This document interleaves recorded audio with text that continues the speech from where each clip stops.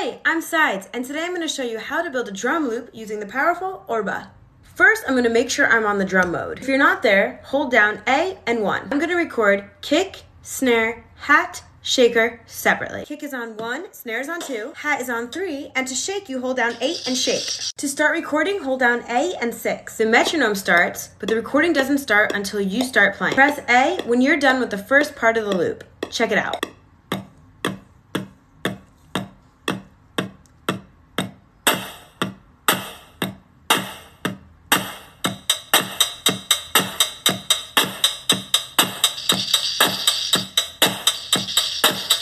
In the next video, I'm going to show you how to build a song. To learn more about the Orba, check it out at artiphon.com.